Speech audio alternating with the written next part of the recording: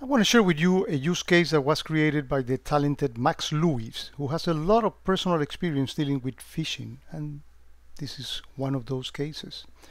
As we see, we have here two offenses that fired about 2 hours ago, and I'm going to show the standard way of actually looking at this, and then the accelerated one using Advisor.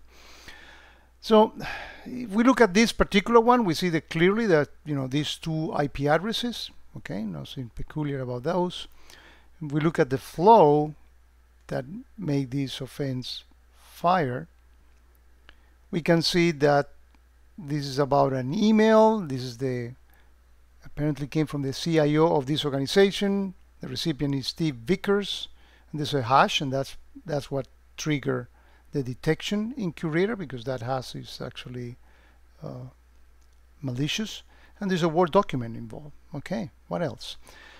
Let's actually go to the first offense and do something similar. And you see that these things sometimes takes time, even though in this particular case there are a few offenses and flows. And I can again go in here and look at what's in here. Well, there's a JPEG, it's an image. Strange, it's actually malicious. And when we see this WordOffice.jpg, then if you're familiar with this as Max is, well, you know that this is classical of an attack in which a WordOffice JPEG is shown, indicating that this document has been created with an older version of Word. Click here to convert it, and then the document in the back is blurry, kind of inciting you to look at it, and that makes the attack proceed and continue. There are droppers, starters, and other different pieces. And we can actually see the actual events that fire, and we can see a lot of PowerShell, and this is the beauty of Sysmon, detecting abuses on PowerShell, which Sysmon is so good at. That's actually pretty good. We can even go into the UBA and look for Timothy Vickers, which I already did here, and we can see that there are 5 use cases, and we can see that there's suspicious PowerShell activity, and we can renew these, and these are the same processes, the logs that we saw here, but in a more friendlier way. That's good. Browse to a malicious website, and we can see the proxy logs that indicated that that's the guy went straight to this particular address in there. Notice the HTTP, and then there's no URL. There's actually this particular link over 443 that downloaded that WordOffice JPEG. Interesting. But if we have Advisor can save us a lot of time by completing the investigation.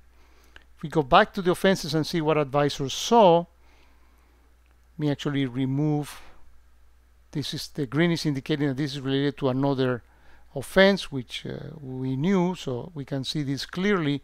Notice that this is guy Timothy Vickers that went to that URL that we just saw. Okay, and we can, everything that is red, we can actually see how Curator came to that conclusion, Advisor came to that conclusion, and we see that in this case it's VirusTotal.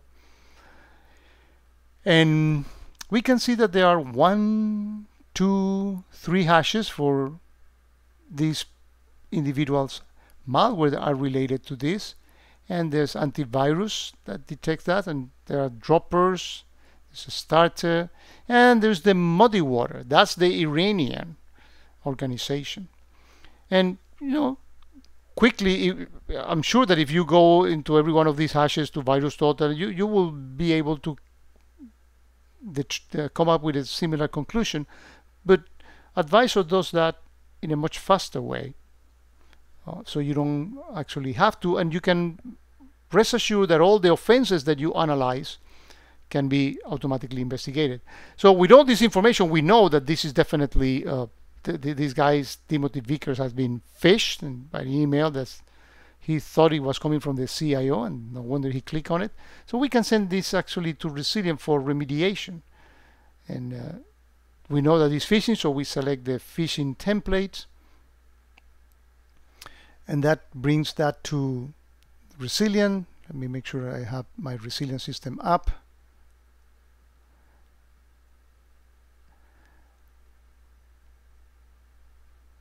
And here we see the actual incident, And if we go to the task, we see that Resilient already went to work with this particular piece of malware. So it's extracting the EML sample from the mail server, getting the URL from the EML body, and you'll see these things progressing and these tasks being completed.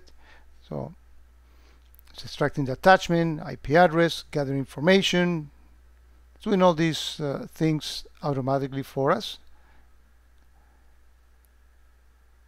So, and there are separate videos that I have shown in detail. This integration is actually banning, telling the EDR, Carbon Black, block anything that you see with that particular hash that we saw in that email. It's pretty good. So you see all these actions being taken automatically. There's a manual step here. When the person that is dealing with the incident needs to validate that this is phishing, and with all this wealth of information, there's no doubt that that's the case.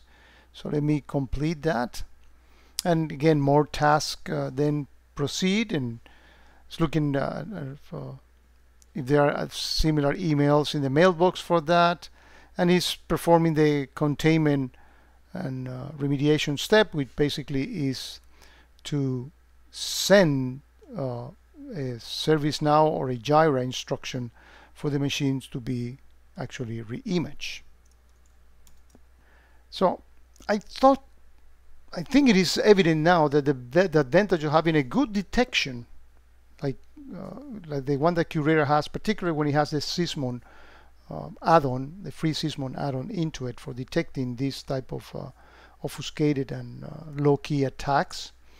The benefit of looking at the actions of the user from the user analytics, the UBA, and the capability of sending these to Resilient for remediation.